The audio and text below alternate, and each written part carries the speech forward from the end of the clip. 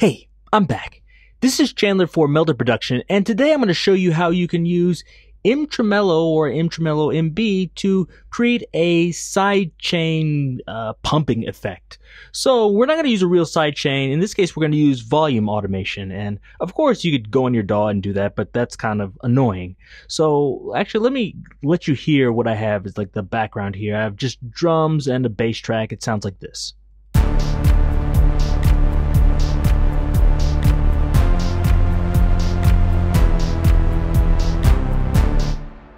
I have the bass up a little bit loud, but I did that just so you can hear it. And what we want to do is we want to have ducking every time that bass drum comes in. And we could do that, using a compressor, but in this case, since it's just happening on every quarter note, we can use MTremolo. So if we go into here like this, so this is just a basic preset. If you go in, it starts like this, but we can go into single band here, and it shows just what I showed here.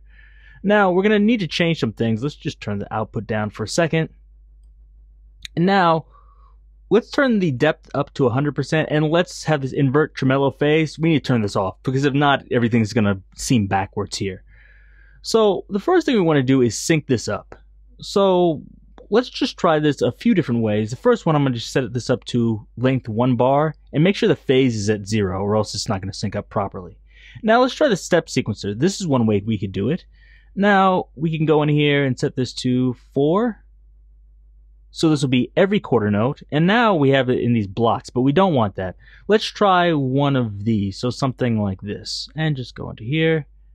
And now, if you notice, every quarter note, it should kind of duck down and come back up. And it should sound like, you typically hear in like EDM song with the pumping.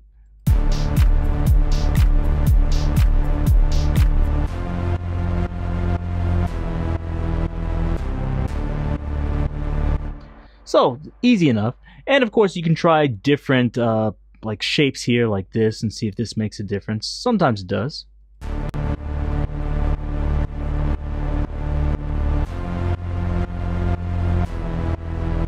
And we can even do other things, like you can mix these together. So I could do something like this. So, it sounds like this. Let me play this with the drums too.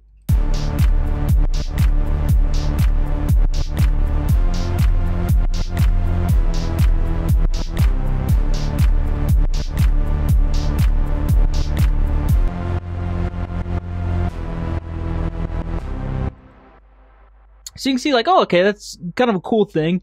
And of course you can experiment with this more, but I think you get the idea.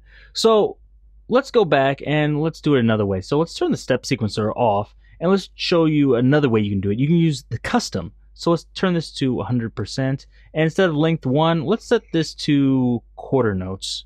Okay, and if we hit edit here, we can go in here. And there's all sorts of things we could do here. We could do something similar like we did with the saw waves. Click OK. I'll hit snap to grid so it's easier, and these kind of like snap like that. So move this all the way down, move this all the way up, and we can do this. And like, oh, okay, we created it again. We can do something like this. Let's do 2. So you get the idea. But we don't want to do that. Let's clear that, and we can just do any shape here. So let's say in this case, I'll start here, go up, and then here. So we'll just duck the very beginning. Woo! Not that. Turn that off. Let me switch this back here to mode 1. Like this. And let's listen to this. You can see it here.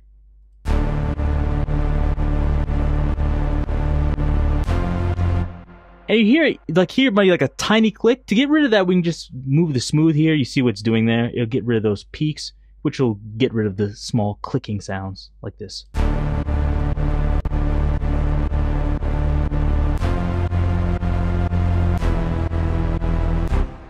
Okay, and of course you can adjust that however you want. If you want this to have a longer lead in, you can do that, so it'll sound more like this.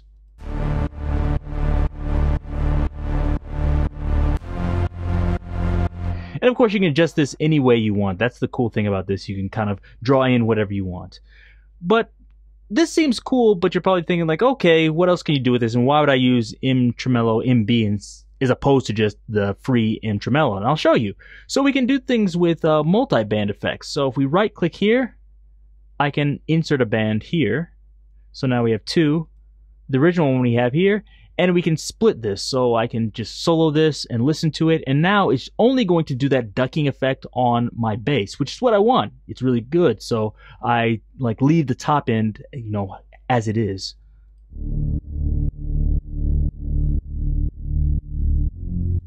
So I have that, and then I can just bypass the other band or turn the depth all the way down. And so top end will sound like this. And let's hear them together.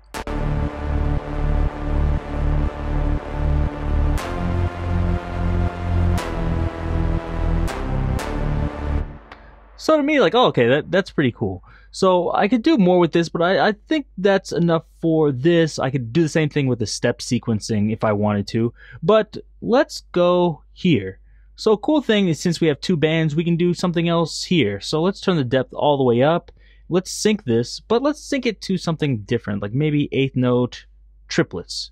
Make sure the phase is at 0. Actually, we don't need to make the phase at 0. I just like it at 0. So now we have eighth note triplets here, and let's listen to this.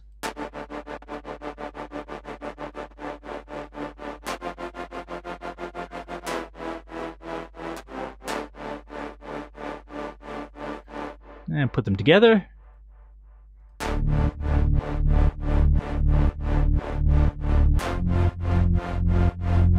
I changed my mind. I like the eighth notes better. So I'll go back to eighth notes. And then let's put it together with the drums, and you can hear what it sounds like.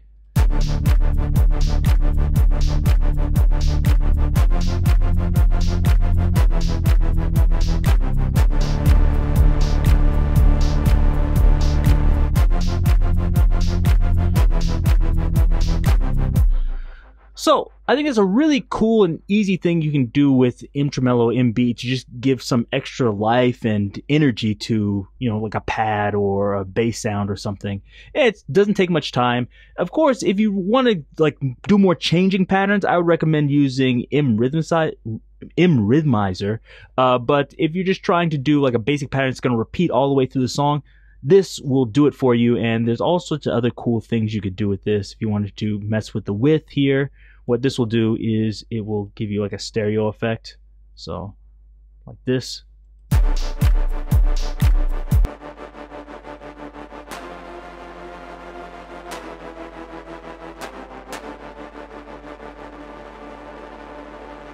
It almost sounds like an auto pan, so you can do that too, and you can come up with all sorts of cool things. So hope this gave you some ideas of what you can do with this. If you like this, give me a thumbs up. Leave me any comments down below, and be sure to check out all the other plugins at meldaproduction.com. Until next time, see you.